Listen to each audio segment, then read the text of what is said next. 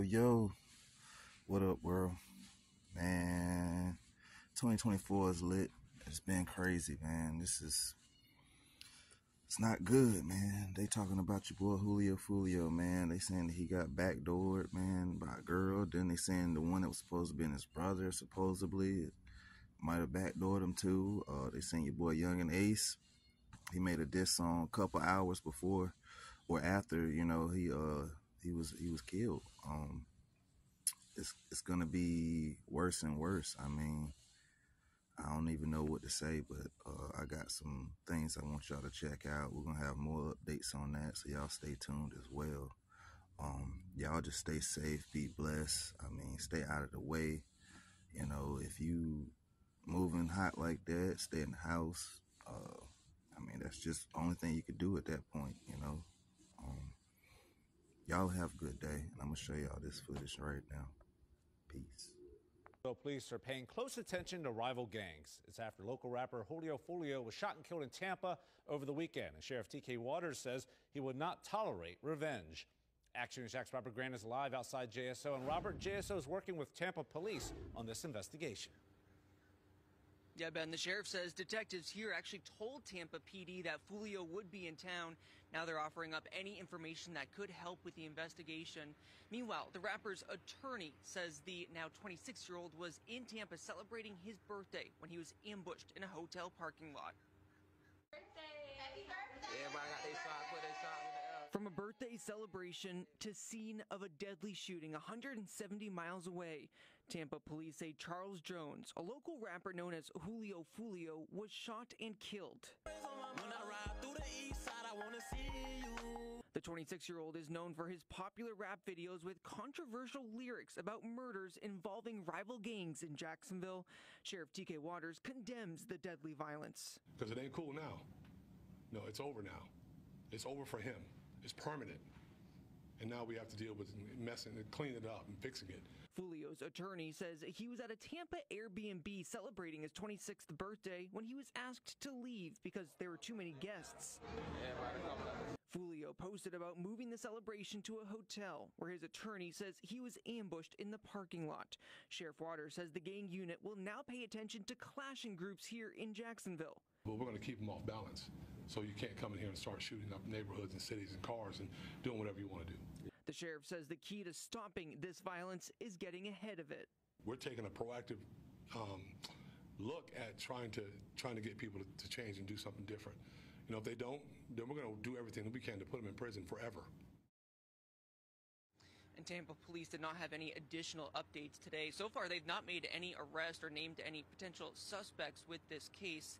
Now, the sheriff had something to say about a rival gang member's video that was dropped just hours after that deadly shooting. What he had to say next at 6. But for now, local coverage you can count on in downtown Jacksonville. I'm Robert Grant, Action News Jax. Right here. One boy shot my house up. I was right there on the bed, me and my little brother Quan. They shot my house up from right here. This is my mama's shit right here. They shot my mama's house. They shot this part right here. My mama was in the room. They shot that bitch up. My house always got shot up. They always spent on my shit.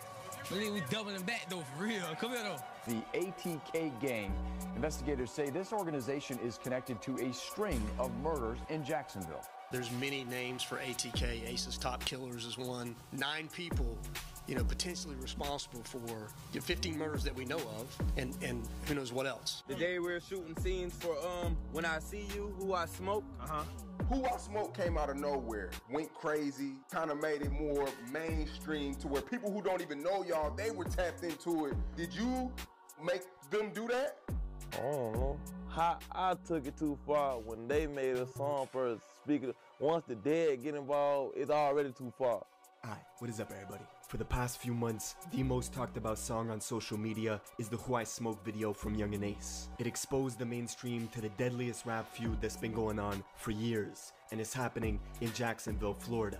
Rappers from there are on a completely different wave, hiding the clues to revenge killings inside their music videos, taking the beats from classic pop songs, and trying to rap the most demonic shit over it. Young and Ace and his crew remixed the classic Vanessa Carlton song 1,000 Miles and flipped it, filming at a plush golf course, smoking cigars, all while dancing to lyrics that celebrate the deaths of their rival crew, led by the rapper Foolio out of North Jacksonville. Who I Smoke went viral, hitting 16 million views in 1 month and getting reactions from all the biggest influencers online. Who I Smoke.